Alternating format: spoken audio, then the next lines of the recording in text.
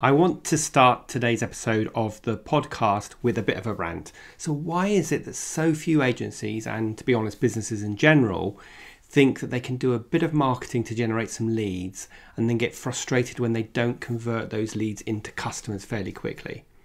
So in today's episode of the Agency Accelerator podcast, I want to talk all about understanding your buyer's journey and consequently being able to more effectively connect your sales and your marketing functions together. I'm Rob DaCosta and this is the Agency Accelerator podcast. As someone who has stood in your shoes, having started, grown and sold my own agency, I know just how it feels during the ups and the downs of agency life.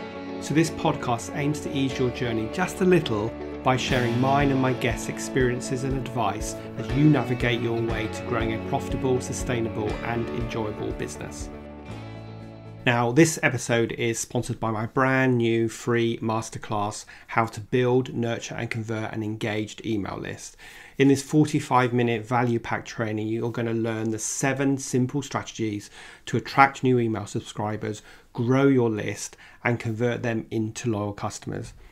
Growing your email list should be a crucial part of your marketing strategy, and you can learn how to sign up for this free 45-minute masterclass by checking out the links or the notes below. So on with today's show. Recently, I was talking to a prospect who runs an SEO agency. Let's call her Jane. She told me that no matter what they change on their website, they still don't get that many leads from it, which I know is ironic given that they are an SEO agency. And she said that most of their business still comes from word of mouth and referrals, so she wasn't really sure what her website was for or what she could do to change it.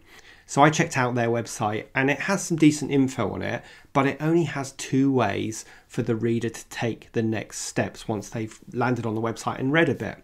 They either sign up for their newsletter or they fill in one of those contact forms that are kind of vague about why you would fill it in, and obviously you realize you're going to get a phone call from the client.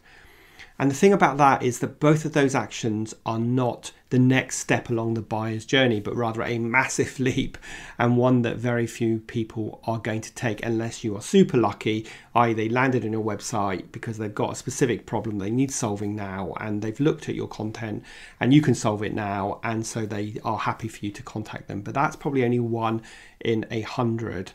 So what's she doing about the rest? And of course she's super disappointed that she's not getting more leads, but she's not really doing anything to provide value to those other 99 people who've landed on our website that day. It's kind of like walking into a show home and immediately the rep pounces on you and says, come on, let's buy the house. Well, you're not going to be ready to buy the house because there's a number of things that you need to do. First of all, you need to have a look around the house. You need to understand the local area. You need to understand the quality of the building. You need to learn more about the builder, and so on and so on and so on. And it's only when you've done your due diligence that you're going to be ready to buy. And it's kind of the same with the buyer's journey for people who are getting to know you to the point when they are ready to buy.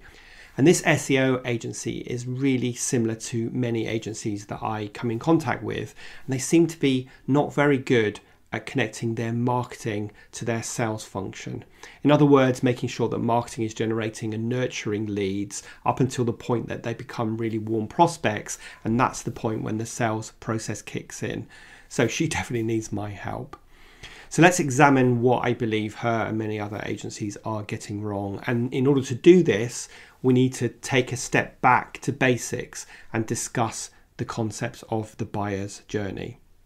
So when someone visits your website or when they first engage with you, they're on step 1 of their buyer's journey. In other words, the journey towards buying from you. And to keep things simple, let's just imagine that there are 7 steps, with 7 being the point that the prospect is ready to buy from you.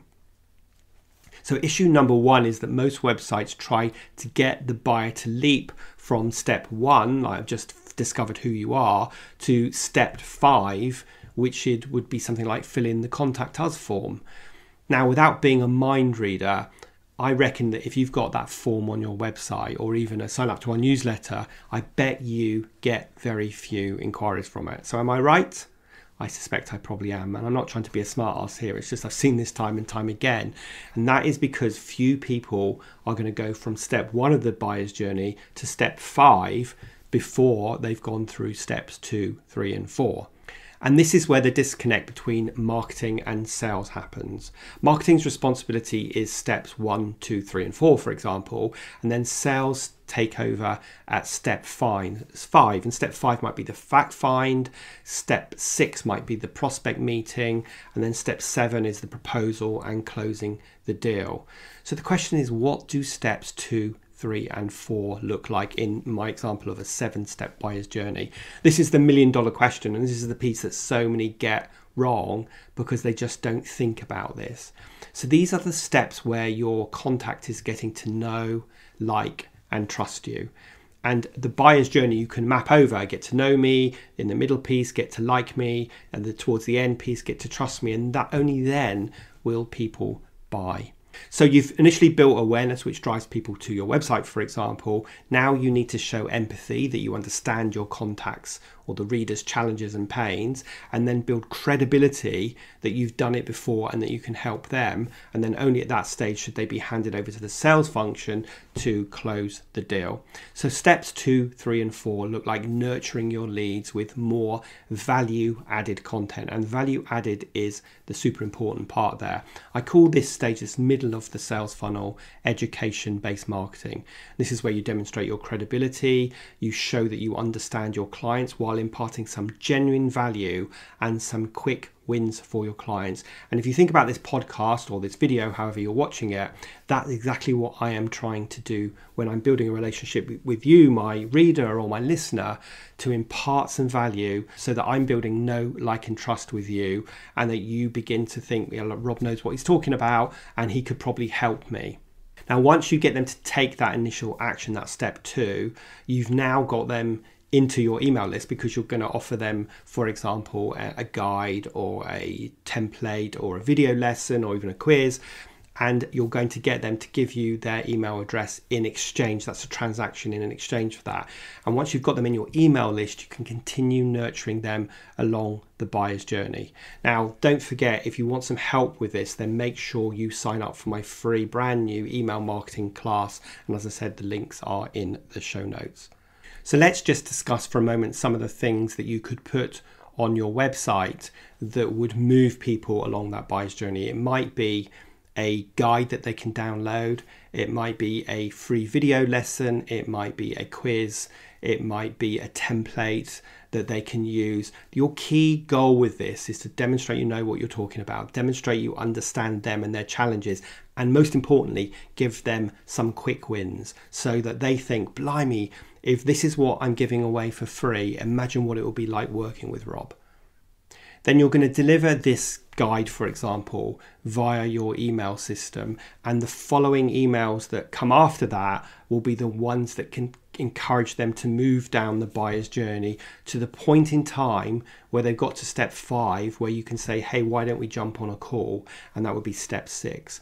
So if Jane, the owner of that SEO agency, wants to convert more visitors from her website, then she really needs to think about what step 2 looks like, not what step 5 looks like. And step 2 is a chance to start building a relationship with the website visitor. And as I said, she's going to do that by offering some kind of freebie that genuinely imparts some value, or a lesson or a quiz and so on.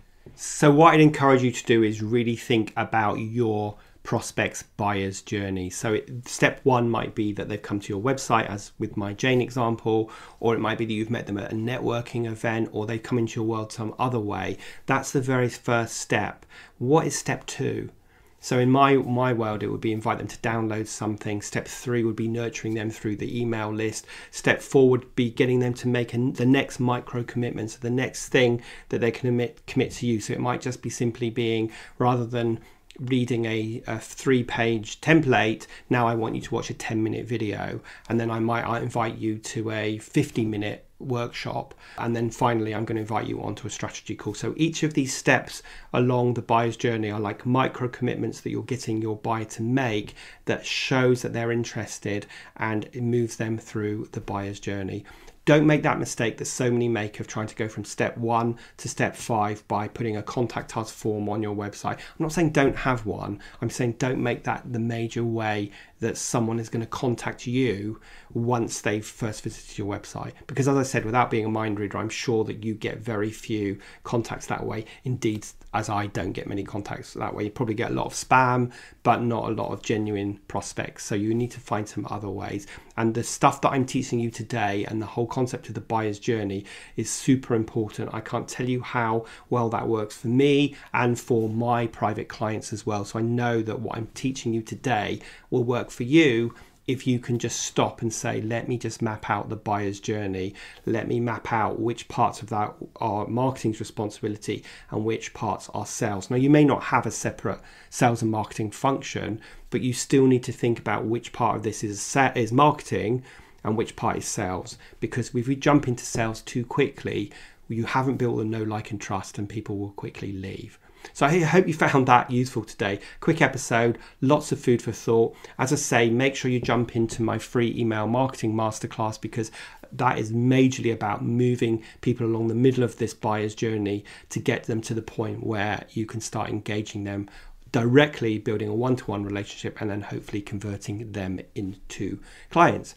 So as ever, if you found today's episode useful, please do consider leaving a review, leaving a comment, hit subscribe button, hit the thumbs up if you're watching on YouTube, or if you're listening on the podcast, please do think about leaving a review, especially if you listen on Apple, because it really helps the algorithm get the podcast and the YouTube videos out to more people just like you, so I can help more people. But other than that, I hope you have a fantastic rest of the week. Go and map out your buyer's journey, and I will see you next week on the next episode of the Agency Accelerator podcast.